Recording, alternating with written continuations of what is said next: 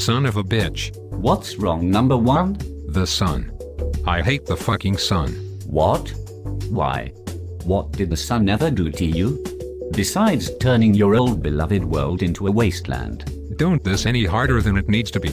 Whatever. I have nothing against the sun, so I don't see why anyone else would. We need it to stay alive anyway. Who cares? The sun is a bitch. It melted my amazing Goku snowman. So that's why you're upset. You should have realized the snow wouldn't last forever. Obviously the degree in temperature of these days would melt a snowball the size of your mom in seconds. Trollolololol. Shut the fuck up. I told you already my mom wasn't fat. Whatever. If all you're going to do today is bitch about the sun, then I'm just gonna go watch some My Little Pony. I'm not bitching. And you're not going to watch your gay show yet? The show isn't over yet? We aren't going to have time to do what we scheduled for if you keep talking about the sun. That's the point, dumbass. What? Do you get it yet? Today's episode is over my hate for the sun. What? That's the most ridiculous you've said all week. Why should I wasted my valuable time listening to you whine and bitch about something you will never be able to do anything about? It's not ridiculous. We're YouTubers. People do rants on YouTube all the time. Really? I need to start making solo rant videos myself then. What could you possibly rant about without sounding gay? A lot of things. For instance, why you're so stupid and why I even bother working on this show for you. Watch it, Joe Mama. Whatever. Just get your stupid rant out of the way so I can go watch my shows. Fine. Bitch. Listen up, viewers. I'm about to tell you the true reason why the sun really is such a bitch. This should be interesting. The sun is a bitch because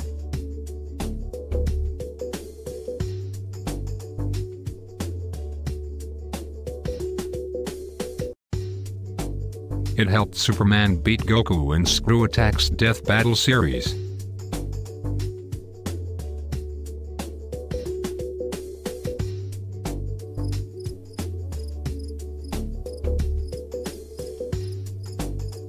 You've got to be fucking kidding me. Hear me out, Joe Mama.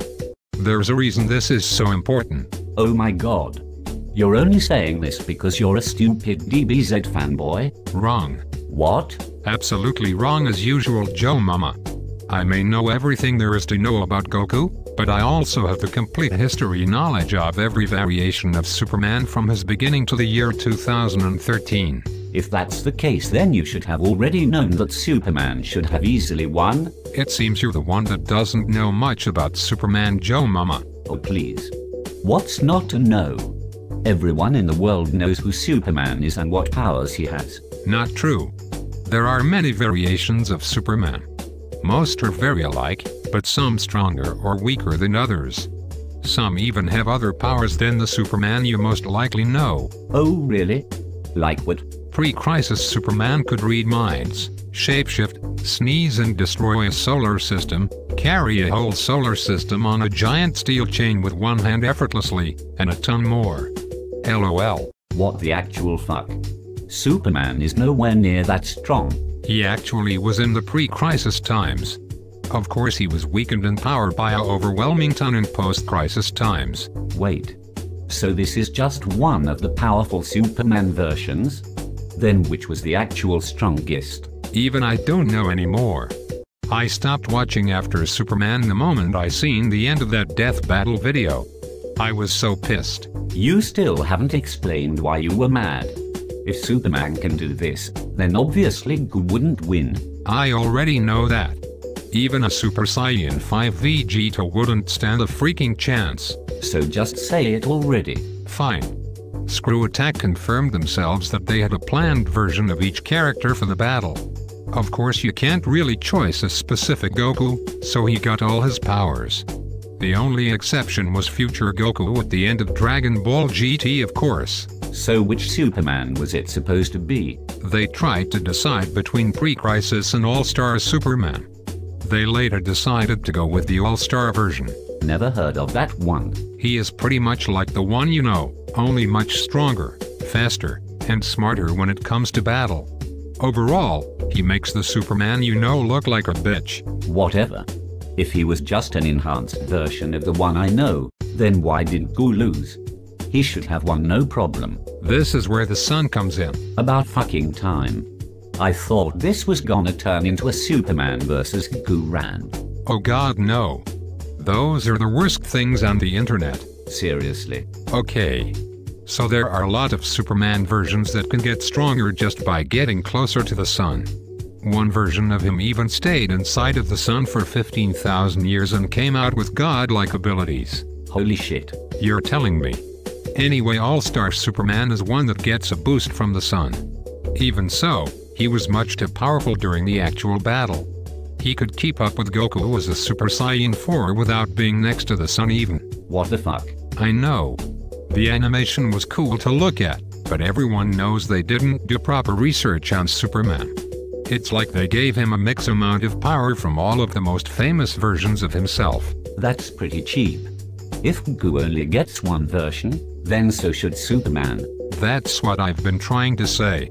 Either way, the end of the fight was both accurate and stupid at the same time. Really? What happened? Superman blew up the Earth. What the fuck? He's supposed to be the one saving it. Did he turn evil? Nope. Just blew it up. LOL. This doesn't make sense. What happened? Goku uses Kaioken for the first time ever as a Super Saiyan 4 and blasts Superman into the sun thinking it would kill him. That was the worst mistake Goku could ever make fighting him. Oh shit. So Superman turned into his godlike form and destroyed everything? Not exactly. Superman waited and healed in the sun, gaining power. Goku formed a spirit bomb, then absorbed it, then used that energy to do another first-time move. The spirit bomb absorbed Kamehameha wave. Holy shit. If Superman survived that attack, then no one should be able to beat him. How the fuck does Lex Luthor get away with everything? Who cares? Lex and the Joker will always be the best comic book villains. Anyway, Superman was only in the sun for 5 minutes. When Goku shoots the wave, Superman charges right through it easily. Still, that doesn't stop Goku as he does yet again, another first-time move. Turning into a Super Saiyan 4 while still in the Spirit Bomb absorbed Kamehameha wave, he does a Spirit Bomb absorbed Super Dragon Fist. Holy shit. Holy shit. Holy shit. Holy shit. Holy shit. Holy shit. Holy shit. Calm down, Joe Mama. It's not over yet. There's more. How? How could Superman possibly survive that? The sun truly gives him that much strength. It has been proven, Superman doesn't have a set strength. He is only as strong as he needs to be. My god. That power. Nothing except God should have that power. True, but in the comics even God can't stand up to these guys. Impossible.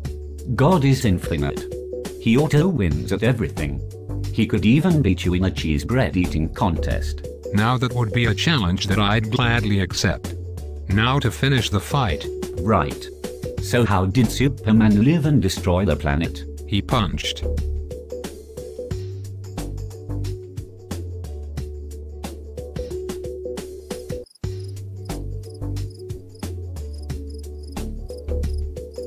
What? He simply punched. But how? You don't know what a punch is? Are you stupid or stupid? Take your hand, make a fist, and hit something with it. Dur. Shut up. I know what a punch is. I'm just speechless.